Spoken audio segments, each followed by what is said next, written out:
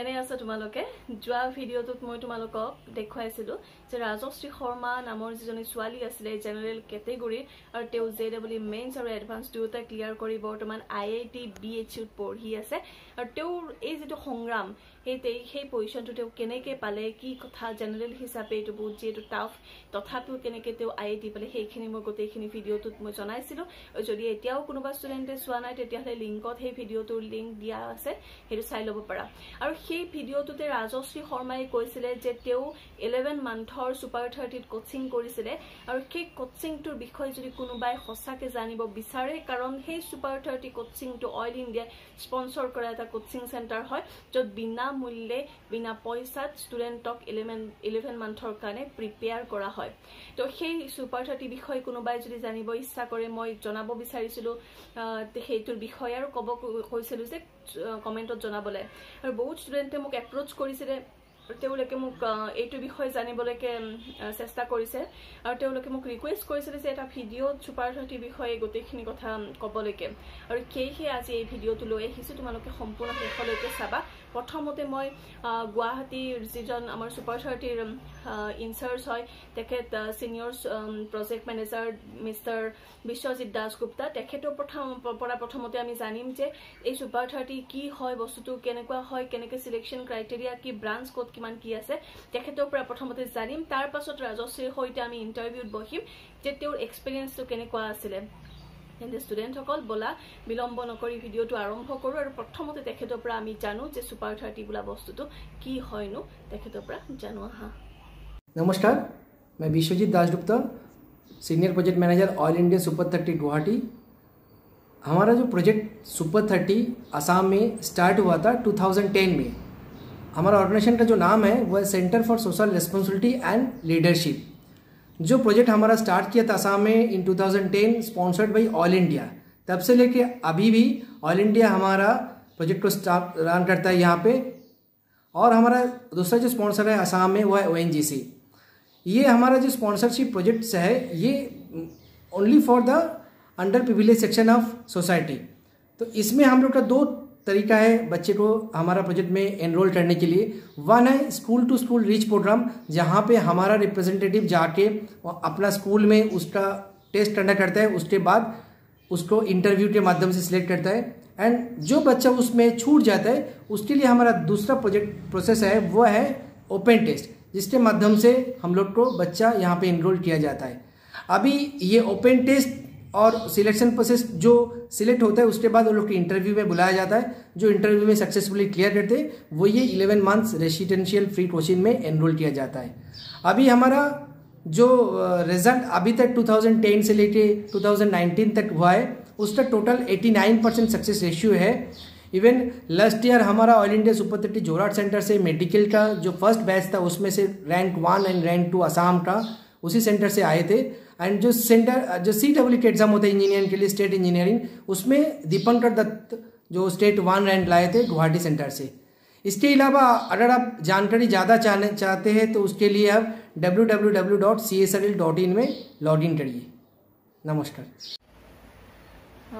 dear student আজি মই তোমালোকৰ ৰিকুৱেষ্টৰ কাৰণে আকৌ ৰাজশ্ৰী শৰ্মাক মোৰ ইন্টাৰভিউলৈ মাতি আনিছো আৰু তেওঁৰ পৰা আজি জানিম কি যে সুপাৰ 30 তেওঁ কেনেকৈ পঢ়িছিলে তাৰ যিটো এক্সপেৰিয়েন্স অলৰেডি তোমালোকক মই কি কৰিলো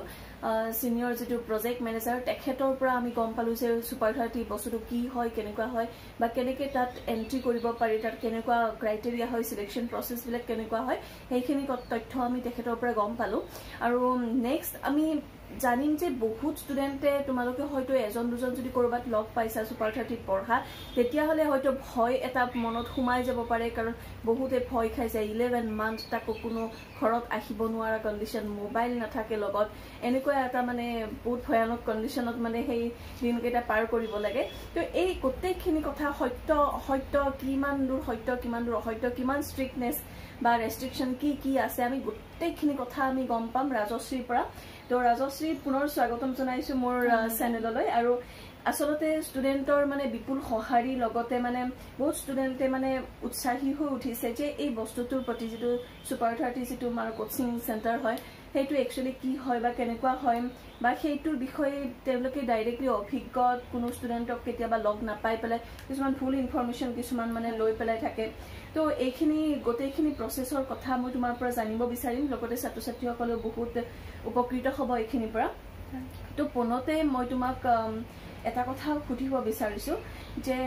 সুপাৰ 30 তুমি পঢ়িছিলা কিমান মানে ডিউৰেশ্যনটো কিমান আছিলে কোৰ্সটো সম্পূৰ্ণ 11 মাহ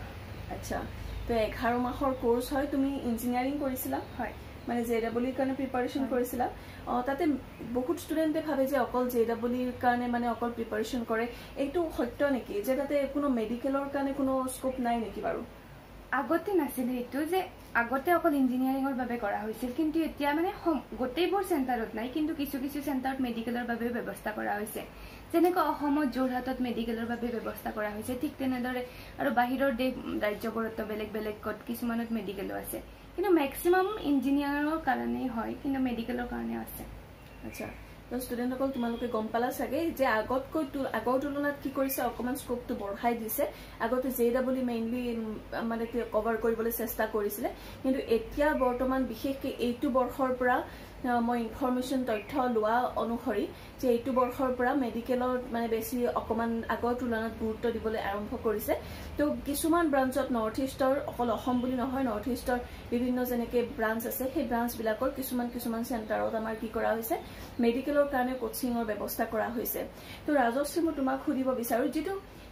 সুপাৰ 30 যোৱাৰ কাৰণে মানে প্ৰথমতে কি এন্ট্ৰেন্স দিব লাগে নেকি তাৰে কিবা হয় মানে আমাৰতো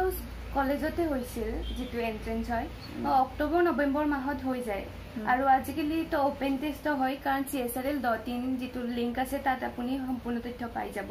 এটা ওপেন টেষ্ট হয় যদি কোনোবাৰ স্কুলত নাপাতে তেতিয়া হলে তেওঁলোকে হিট টেষ্ট দিব পাৰে আচ্ছা আৰু সেই এক্সামটো কি অকল তোমাৰ ফিজিক্স কেমিষ্ট্ৰি ম্যাথমেটিক্স হৈছিলে নেলাটো অপচনেল ভাবে বা কোনোবা মেডিকেলত ইন্টাৰেষ্ট থাকিলে বায়োলজিও কৰিব পাৰে যেহেতু মই ইঞ্জিনিয়াৰিংৰ বাবে দিছিলো তো পিসিএম এণ্ড এপটিটিউড আছিল আৰু যেহেতু কোনোবাই যদি মেডিকেলৰ কাৰণে কয় নিশ্চয় বায়োলজি থাকিব আৰু ম্যাথছ নাথাকিব হয় তো তোমালোকৰ এইটো ক্লিয়াৰ হ'ল যে এক্সামটো স্কুলে বিভিন্ন ধৰণৰ এটা ডিস্ট্ৰিক্টত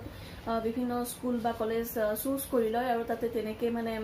অকমান ষ্টুডেণ্টৰ সহায়ৰ কাৰণে মানে তেওঁলোকে আহি পেলাই কিছুমান ব্ৰাঞ্চে এক্সামটো পাতে আৰু সেই এক্সামটো অক্টোবৰ নৱেম্বৰত ফ্ৰিকুৱেন্টলি মানে হৈ থাকে কেতিয়াবা অকমান ইফাল হ'ব পাৰে যেনেকে লকডাউনৰ কাৰণে এবাৰ সিলেকশন প্ৰসেছত অলপমান খেলিমেলি হৈছে টাইমবিলাক তো তেনেকুৱা ক্ষেত্ৰত আমাৰ এক্সামটো এটা দিব লাগে ৰিটেন এক্সাম হেতু মাল্টিপল চইচ কোৱেশ্চন হয় হেতু অবজেক্টিভ টাইপৰ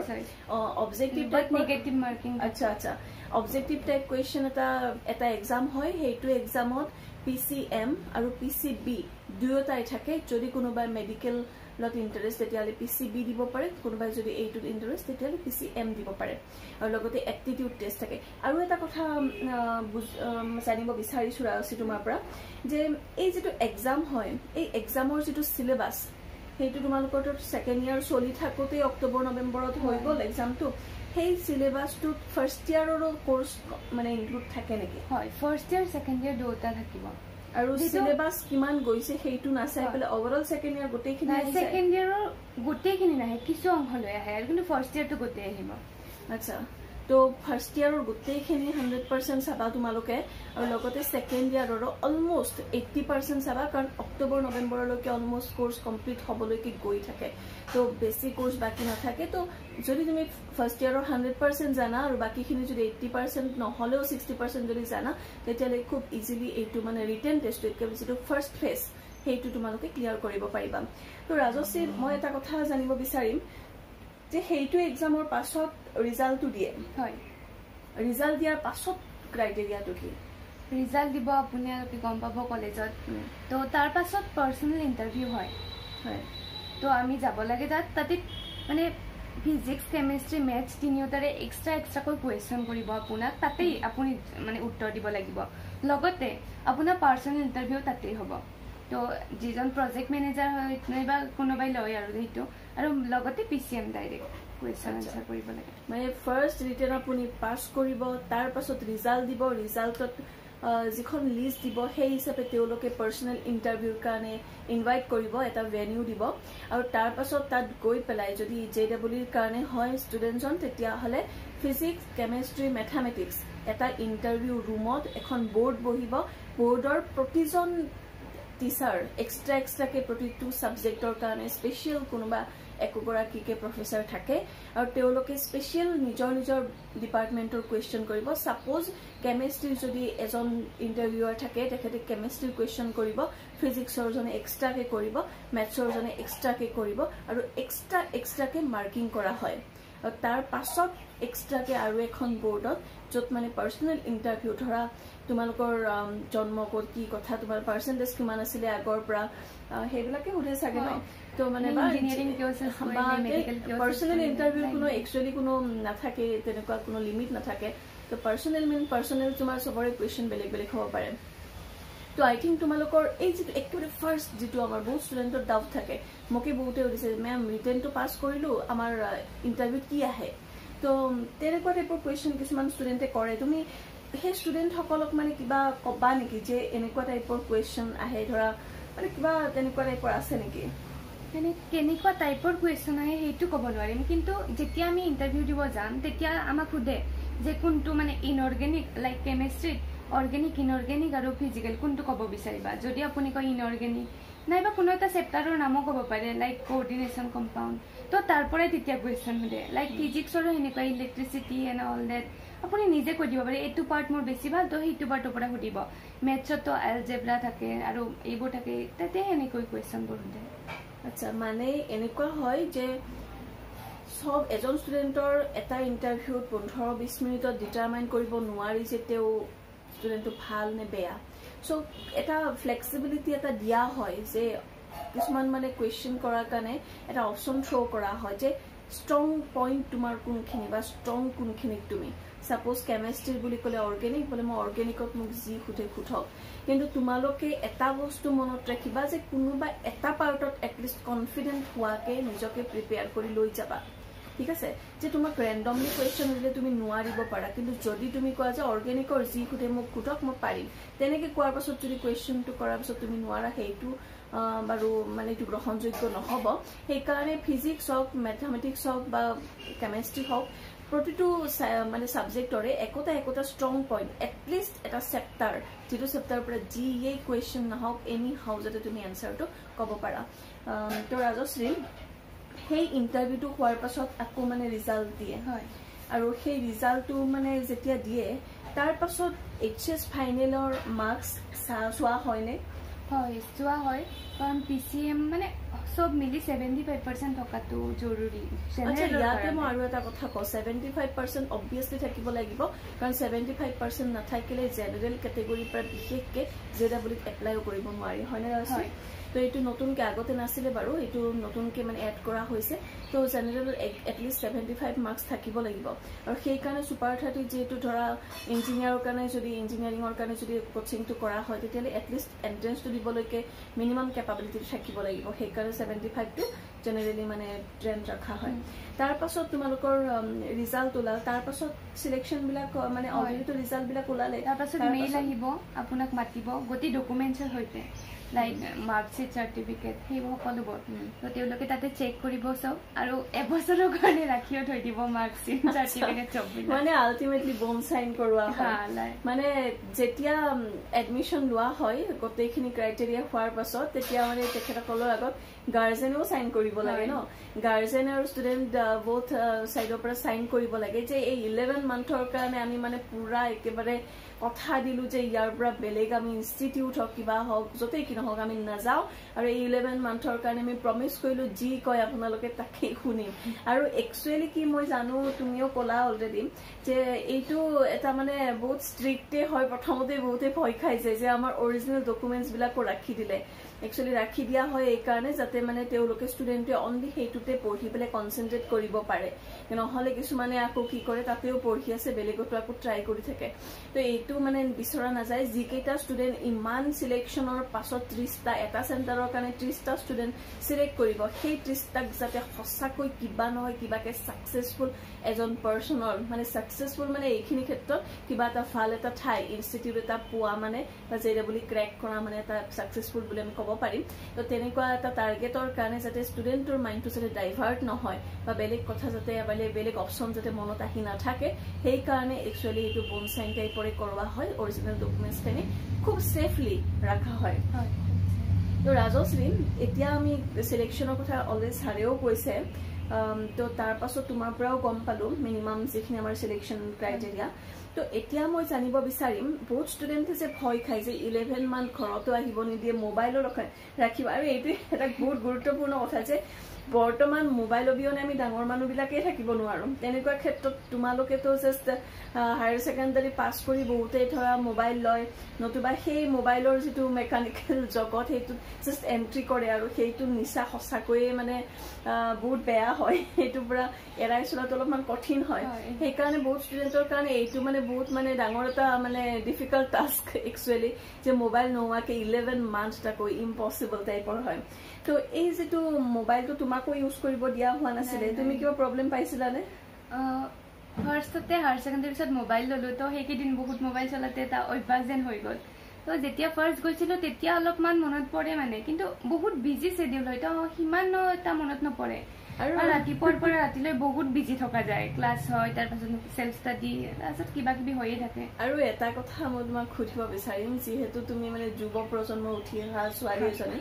তো এই যেটো মোবাইলৰ এডিকশ্যনত প্ৰথমতে পৰিলা তাৰ পাছত তুমি সুপাৰ 30ত গৈ মোবাইলৰ পৰা তোমাৰ পুৰা সম্পূৰ্ণৰূপে বিচ্ছেদ হ'ল তুমি এই মুহূৰ্তখিনি তুমি ভাবানে সঁচাকৈ যে ষ্টুডেণ্ট অৱস্থাত মোবাইলটোৰ প্ৰয়োজন মানে নাথাকাটোৱে বেটাৰ বুলি হয় মই ভাবো মোবাইল ভাবানে যে যদি তাতে সুপাৰ 30 তুমি কোচিং নকৰি পেলাই যদি বেলেগ এটা ইনষ্টিটিউটত কোচিং কৰিলাহেঁতেন য'ত তোমাৰ লগত মোবাইলটো থাকিলেহেঁতেন আৰু বহুত ষ্টুডেণ্টে এইটো বাহানা দিয়ে বা মোবাইলটোত আমি চাৰ্চ কৰি পেলাই অনলাইন কিছুমান টিচিং বা আমি চাই পেলাই আমি মানে লাৰ্ণ কৰিব পাৰোঁ সেইটো তুমি ভাবানে যে একচুৱেলি মানে মোবাইলটোৰ সেইখিনি সময়ত প্ৰয়োজন ষ্টুডেণ্টক থাকে প্ৰয়োজন নথকা নহয় কিন্তু সেইটো মানে নেচেচাৰী নহয় আমি কিতাপৰ পৰা বেছি নলেজ পাব পাৰোঁ বা টিচাৰে চব শিকায়ে আৰু যদি আমি কেতিয়াবা এমবাইড টেষ্ট দিব পাৰোঁ কিন্তু মোবাইলটো তাৰ বাবে জৰুৰী নহয় তেন্তে সেইটো বহুত ভাল কথা যে মোবাইলৰ প্ৰয়োজনীয়তা নুই কৰিব পৰাটো বহুত ডাঙৰ কথা আৰু ঠিক আছে তোমাৰ পৰা আৰু এটা কথা জানিব বিচাৰিম এই যেটো বহুত ষ্ট্ৰিক্ট বুলি কয় ঘৰত আহিব নোৱাৰা কিবা কিবি বহুত ৰেষ্ট্ৰিকশ্যন থাকে আৰু জনামতে বহুত ষ্টুডেণ্টে এডমিশ্যন ইমানখিনি চিলেকশ্যনৰ পাছত এডমিশ্যন পাই পেলাইও মানে বাদ দি পেলাই গুচি অহা দেখা যায় তো এনেকুৱা টাইপৰ ভয় খোৱা যেটো মানে এটা টেন্ডেন্সি সেই একচুৱেলি তুমি ভাবানে যে এনেকুৱা ইমান ষ্ট্ৰিক্ট ৰেষ্ট্ৰিকশ্যনত ৰাখাৰ কাৰণটো কিনো সুপাৰ 30 কাৰণ আমাৰ লক্ষ্য এটা হ'ব লাগে তেতিয়াহে আমি পাৰিম যদি আমি মোবাইলত থাকিব ঘৰতো আহিম তেতিয়া আমি ডাইভাৰ্ট হোৱা যায় কিন্তু যেতিয়া লক্ষ্য এটা থাকিব সেইটোৰ কাৰণে আমি সদায় কাম কৰি যাম তেতিয়া সেইটো পোৱাৰ ক্ষেত্ৰত যথেষ্ট আমি সফলতা হোৱাৰ বেছি চান্স থাকে 100% চান্স থাকে ঘৰৰ পৰা ইমান দূৰত থাকি এটা অচিনাকি জেগাত পিছত টিচাৰ্ছখিনি বা তাৰে যিটো ফেমিলিৰ নিচিনা হৈ যায় বাৰু তথাপিও এই যেটো মানে দূৰত থাকি পেলাই যেটো মানে তোমালোকে আছিলা অকলশৰীয়া অনুভৱ কৰিছিলা নে তাৰে মানুহখিনিয়ে তোমালোকৰ ফেকাল্টি হওক প্ৰজেক্ট মেনেজাৰ হওক গোটেইখিনি মানে কেনেকুৱা এটা মানে সম্পৰ্ক আছিল তোমালোকৰ মাজত প্ৰথমতে তো ঘৰলৈ অলপ চলপ মনত পৰিছিল পিছত ফ্ৰেণ্ডো হ'ল আৰু ছাৰহঁতে মানে ইমানে বেছি সহযোগ কৰিলে কেতিয়া মানে ফিল হোৱা নাই যে আমি ঘৰত নাই এটা জাষ্ট এটা ফেমিলিৰ নিচিনা সব ফ্ৰেণ্ডৰ লগতে হওক যাৰে কৰ্মৰত সকলোৰে লগত হওক বহুত এটা ফেমিলিৰ নিচিনা বণ্ডিং হৈ যায় আৰু সেই বণ্ডিংটো অকল সুপাৰ 30 থকাই নহয় তাৰ পৰা ওলাই অহাৰ পিছতো সেই বণ্ডিংটো তোমালোকৰ এতিয়াও সেই মানে যিটো মানে এটা বহুত ভাল ভাৱ এটা সেই আত্মীয়তাটো এতিয়াও মানে আছে হয় একেবাৰে মানে সুপাৰ 30 সেই দিনকেইটা মানে এতিয়া তোমালোকৰ নষ্টালজিয়াত মানে পুৰা হাঁহি আহি আছে নেকি হয় মই মানে আকৌ এবাৰ ঘূৰি যাব ইচ্ছা যায় কাৰণ মোবাইল অবিহনে মানুহে সঁচাকৈ মানে এনজয় কৰিব পাৰে মানে এইটো বহুত ডাঙৰ কথা যে বৰ্তমান ইমান যান্ত্ৰিক যুগত যন্ত্ৰ অবিহনে মানে ইমান ধুনীয়া এটা সুন্দৰ ৰিলেশ্যনশ্বিপ যেটো টিচাৰ ষ্টুডেণ্টছৰ যেটো বান্ধন হেনেকুৱা এটা মানে বহুত অকৃত্ৰিম যেটো পৰিৱেশ সেই পৰিৱেশটো তোমালোকে পাইছিলা লগতে মই তোমালোকৰ পৰা জানিব বিচাৰিম যে তাৰে ফেকাল্টি যিখিনি আছিলে তোমালোকৰ কাৰণে বহুত হাৰ্ড ৱৰ্ক কৰিছিলে কাৰণ তোমালোকে এক্সট্ৰা কোনো মানে তোমাৰ স্কোপ নাই যে বেলেগৰ পৰা তোমালোকে মানে নলেজটো ল'বা কাৰণ অকল সেইখিনি সময়ত এটাই অপশ্যন তোমালোকৰ টিচাৰ্ছখিনি তো এই টিচাৰ্ছখিনি তোমালোকৰ কাৰণে কেনেকুৱাকে মানে কিমান কষ্ট কৰিছিল অকমান এনে আইডিয়া অকমান ইমান কষ্ট থাকে কোনো টিচাৰে নকৰে মানে আমি নুঠো ৰাতিপুৱা ছাৰে আমাৰ মেথ ছাৰে বিশেষকৈ 6টাত আহি হাজিৰ হৈ যায় তাৰ পিছত আমাক উঠা ক্লাছ আমি মানে নুঠো কিন্তু ছাৰ আহি উপস্থিত হৈ যায় তাৰ পাছত 4 ঘণ্টা 5 ঘণ্টা লৈ ক্লাছ কৰে যেতিয়া মানে মেইনছ আহিল জানুৱাৰী তো জানুৱাৰী মেইনছটো বহুত কম ডিউৰেশ্যন পাই ন তো গোটেই সিলেবাস কমপ্লিট হোৱাটো অসম্ভৱ কিন্তু ছাৰে গোটেই সিলেবাস কমপ্লিট কৰিছিল কাৰণ ইমান ৰাতিপুৱা আহে গধূলি আহে যেতিয়াই সময় পায় তোমালোকৰ ক্লাছ হৈয়ে থাকে মানে এনেকুৱা বন্ডিং নাই যে এই সময়তে ক্লাছ হ'ব নাই কোনো এনেকুৱা নাই ৰাতিও হ'ব পাৰে বহুত ৰাতিপুৱা হ'ব পাৰে তোমালোকৰ দিনটো ৰাতিপুৱা কিমান টাইমত আৰম্ভ আৰু কিমান টাইমত শেষ হয় ৰাতিপুৱা 6টা বজাত আৰু ৰাতি 12টা পৰা 12টা কিছুমানেতো বহুতটা লৈ থাকে কিন্তু 12টাটো মিনিমাম আচ্ছা আচ্ছা মানে তোমালোকে 6 ঘণ্টা খোৱা বাকিখিনি পঢ়াৰ লগত জড়িত আসলে এটা বহুত ভাল কথা যে বাহিৰৰ জগতৰ লগত কোনো সংস্পৰ্শ নোহোৱাৰ কাৰণে ষ্টুডেন্ট সকলৰ মনটো মানে ডাইভাৰ্ট নহয় আৰু ৰাজশ্ৰী বহুত ভাল লাগিলে তোমাৰ লগত কথা কৈ আসলে ষ্টুডেন্ট সকলে বহুতখিনি ইয়াৰ পৰা নলেজ পাব যে একচুয়ালি এটো ইমান ষ্ট্ৰিক্ট বুলি ৰেষ্ট্ৰিকশন বুলি যেটো ভয় খায় এটো ভয় খাবলগীয়া একো নাই কাৰণ সেই আপোন ভাৱটোৱে টিচাৰ ষ্টুডেন্টৰ মাজৰ আপোন ভাৱ যেটো তোমালোকৰ কাৰণে টিচাৰছে যিখিনি খেদি যেটো মানে কষ্ট কৰে হেইটোৱে একচুয়ালি মানে এনেকুৱা একতা মানে সাকসেস আনে যেটো সুপাৰ 30 ৰিজাল্ট বেলেগ কোচিং সেন্টাৰতকে বহুত বেছি ভাল তোমালোকে যদি কম পোৱা বা যদি শুনিছা বা শুনা নাই যদি ওয়েবসাইটত চালে গমে পাই যাবা আৰু ৰাজশ্ৰী ইয়াৰে বিভিন্ন ধৰণৰ ওয়েবসাইট যিবিলাক আছে মই ষ্টুডেন্ট সকলক মানে কৈছো যে তোমালোকে ডিটেইলছত চাবা মই লিংক বিলাক দিবলৈকে প্ৰায় চেষ্টা কৰিম অলৰেডি মানে সাৰে কৈছেও দিবলৈকে আৰু এই সুপাৰ 30 বুলা কোচিং সেন্টাৰটোত তোমালোকে কিবা খৰচ কৰিবলগীয়া হৈছিল নাই নাই মানে যদি আপুনি কিবা নিজে খাব বিচাৰে তেতিয়া খাব পাৰে হেতু খৰচৰ বাদে বাকি একো নাই এনে আমাৰ খোৱা আৰু বাকি একো নাই এনে আমাৰ বাকি যিবিলাক কোচিং সেন্টাৰ আছে বহুত হিউজ এমাউন্টৰ পেকেজ থাকে কিছুমান তো সুপাৰ 30 কোচিং সেন্টাৰটোত ৰিজাল্টত ইমান বেছি ভাল এনেকুৱা কোচিং সেন্টাৰৰ কাৰণে তো মানুহে যিমান টকা বিচাৰিব সিমান টকাই দিব তো এনেকুৱা ক্ষেত্ৰত তোমাৰ কিমান মান খৰচ হৈছিল মানে অকল মানে পঢ়াৰ নামত তুমি নিজে তুমি খৰচ খোৱাৰ কাৰণে নহয় কোৰ্সটোৰ বিনিময়ত তোমাৰ কিমান টকা এটকাও খৰচ হোৱা নাই খোৱা লোৱা পঢ়া সব ফ্ৰী প্লাস যেতিয়া আমি এক্সাম দিব যাও যেটো গাড়ীৰ খৰচ সেটো আধা তেওঁলোকে বহন কৰে এটো বহুত ইম্পৰ্টেন্ট কথা যে আমাৰ বিশেষকৈ অসমৰ নিচিনা এখন ঠাই যত মানে দৰিদ্ৰ সীমাৰেখাৰ তলত বহুত লৰা ছোৱালী আছে আৰু এনেকুৱা লৰা ছোৱালীয়ে সপোন দেখে কিন্তু সেই সপোনবিলাক বাস্তৱত পৰিণত কৰাৰ কাৰণে তেওঁলোকে সহযোগিতা নাপায় কোনোবাই 1000 2000 টকা দি পেলাই সহায় কৰিলেও আসলতে যদি কোনোবাই এখন আইআইটিৰ যদি সপোন দেখে তেও সেই পজিশন পোৱাৰ কাৰণে অকল হায়াৰ সেকেন্ডাৰী কোৰ্সখিনি পঢ়িলেই নহয় আসলতে কি নলেজ থকাৰ লগতে সেই শৰ্ট ট্ৰিক বিলাকো জানিব লাগিব যিবিলাক ট্ৰিক একচুয়ালি কোচিংত শিকোৱা হয় আৰু তেনেকুৱা টাইপৰ এন্ট্ৰেন্সৰ কাৰণে প্ৰিপাৰেচন এটাৰ কাৰণে যেটো এখন মহাযুদ্ধৰ কাৰণে প্ৰিপাৰেচন টাইপৰ হয় এনেকুৱা এটা প্ৰিপাৰেচনৰ কাৰণে প্ৰপাৰ গাইড পোৱাৰ কাৰণে কিবা আমাক এনেকুৱা টাইপৰ এটা প্লেটফৰ্ম লাগে কিন্তু ঘটনাটো হৈছে সেই দুখীয়া ছাত্ৰ ছাত্ৰী সকলৰ বাবে তেনেকুৱা এখন প্লেটফৰ্মৰ বাবে ইমান হিউজ এমাউন্টৰ টকা তেওঁলোকৰ ওচৰত নাথাকে